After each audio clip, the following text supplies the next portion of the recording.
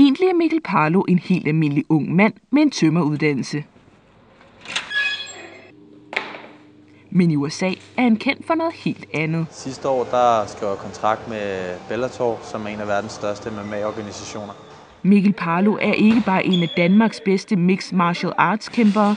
Han ligger faktisk på en 8. plads på verdensranglisten som ubesejret i sin vægtklasse. Det er det, som jeg altid har drømt om, at komme over til USA og kæmpe ved de store stævner og vise folk, hvad jeg kan.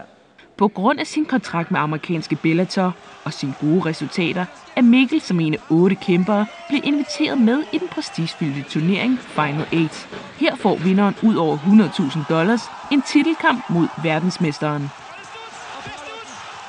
Jamen, det er jo en sensation, at han er kommet med i så ung en alder, og det giver ham jo en unik mulighed for at vise alle de ting, han kan, og formentlig vil han få sit helt store internationale gennembrud.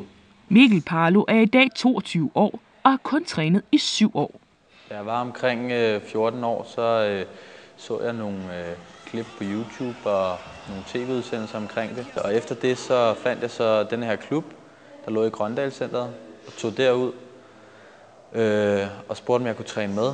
Men de sagde så til mig, at man skulle være 15 år, så jeg måtte komme tilbage, når jeg var blevet lidt ældre. Og det gjorde jeg så. Mikkel Parlos første professionelle kamp var i 2010.